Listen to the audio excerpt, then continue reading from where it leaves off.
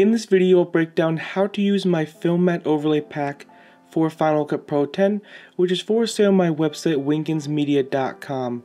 Now this pack comes with a total of 20 plus film matte overlays. Now for the most part you can pretty much just change like the background color. However, one of these plugins is very customizable. You can go ahead and customize your own border complete from scratch, even for vertical videos or even for like square Instagram videos. So in this video I'm going to break down how to first install this plugin. I'm going to go ahead and break down how to actually use these really cool overlays. So once you purchase the product, it should just send you an email. You can go ahead and download the file.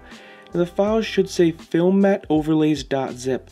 Now to unzip a file, all you have to do is just double click on the zip file and it should just open this folder, Film Matte Overlays.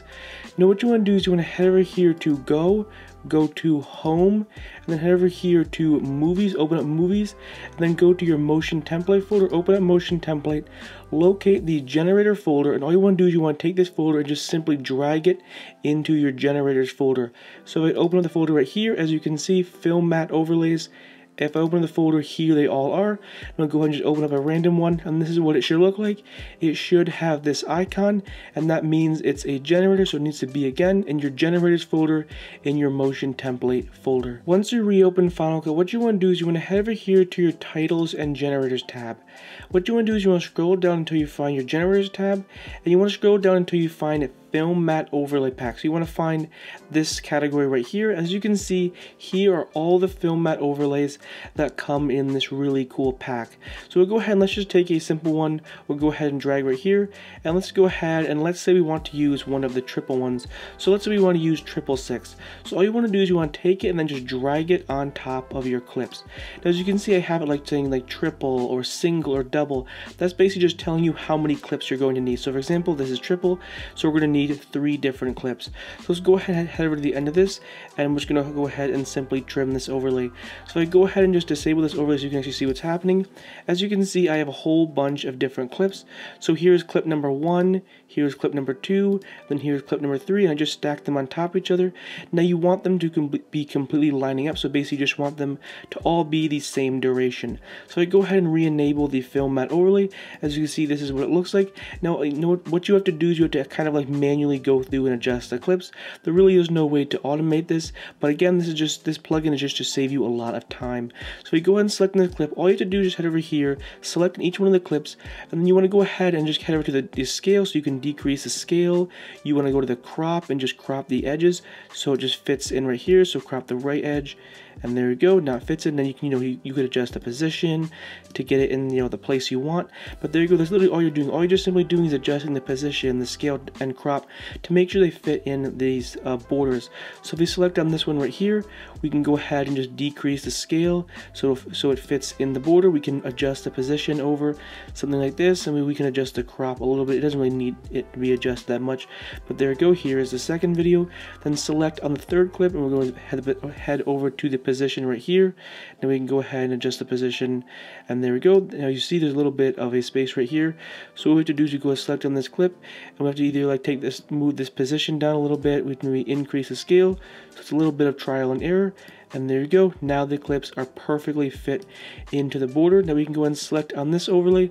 Now what you can do is you can basically just adjust the color. So we say we want here, we want to have the background green, if that kind of fits your aesthetic, or you can of course make it the generic film matte, and then go over here and select black, and there you go. Now you have the black border.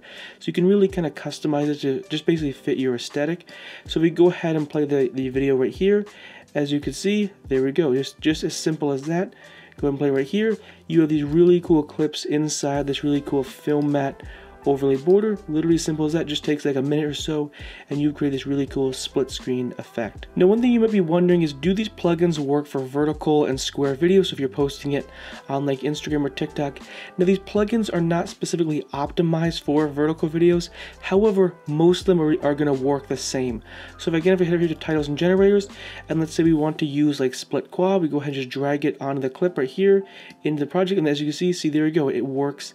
Again, it's not perfect perfectly, like you can't see everything in the vertical project, but as you can see, most of them are going to work for a vertical project. So there you go. And then you go ahead and do the exact same thing where like add 3 more clips and then adjust the position and scale. So you see that one works. We can do like 555, place it onto the clip. As you can see it also works. So it's not specifically optimized. However, like 90% of them are going to work for vertical or square videos. Now what I also added in this pack, if I go ahead and just delete this, is I added like a custom border.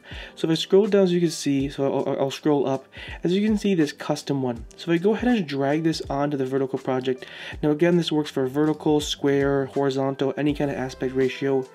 If I just trim it here, and I select this overlay, as you can see, now this one has a lot more like customizability. So what we can do is let's go ahead and we can just adjust the color.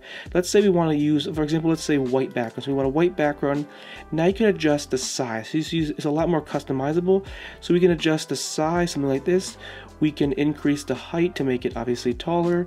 Maybe we can increase the width a little bit. Then we can head over here to the roundness and make the edges a lot more round.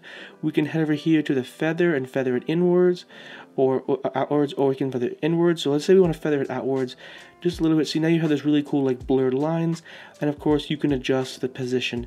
And there you go. Now you have this really cool like kind of like border effect, and again you can change the colors. Now again, this works with any aspect ratio, and there you go, just as simple as that. Now you have this really cool custom border that you can use for any kind of video. Anyways, hopefully you enjoyed this video. Hopefully you found this really helpful and informative, and hopefully you really enjoy this film matte overlay pack. Again, it is for sale on my website winkensmedia.com. It's just a really clean, simple pack that just makes your life a lot easier. So instead of having to like add a generator, add shape mask, and cut out all those clips up, this just makes your life a lot easier and saves you a ton of time. So again, hopefully you really enjoyed, and if you want to watch more videos like this, make sure to go ahead and hit that subscribe button. I will see you in the next one. Peace.